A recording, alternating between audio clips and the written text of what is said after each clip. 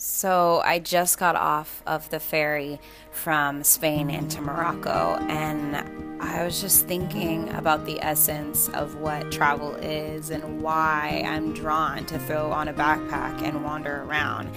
And I just think, to be honest, it's usually in a time where I really need to recalibrate, where I need to learn and to be uncomfortable and to just really open my eyes wider to see people and see myself. And I think that you learn almost what your soul is made of by throwing it against the light of a world that it doesn't know.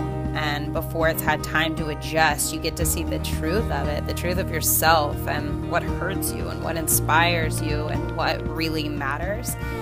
And that's why I think I love this so much.